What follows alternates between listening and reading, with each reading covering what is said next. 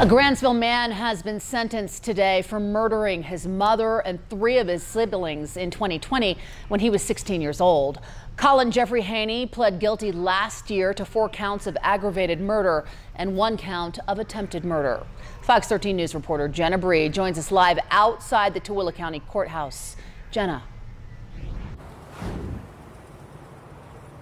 That's right. Haynie will serve at least 100 years. He will serve 4 separate 25 years to life sentences consecutively, so back to back, for each of the 4 family members he murdered. And then the 5th charge of attempted murder for shooting his dad, who survived, that one will be served concurrent, so at the same time as the other charges. The judge also ordered a restitution of $28,000. There was passionate testimony from the defense and the prosecution,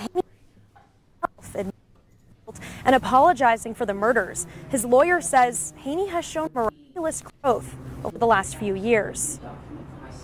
I'm generally a glass half empty person, but I do have hope for him because I've seen so much progress from where he was. But the state of Utah argues the murders were planned and methodical. They can't be explained by immaturity, and that Haynie has shown little to no remorse for what he did. The Board of Pardons will determine the specifics of the prison terms, like if Haynie can have the opportunity for parole. Reporting live in Tooele, Jenna Bree, Fox 13 News, Utah.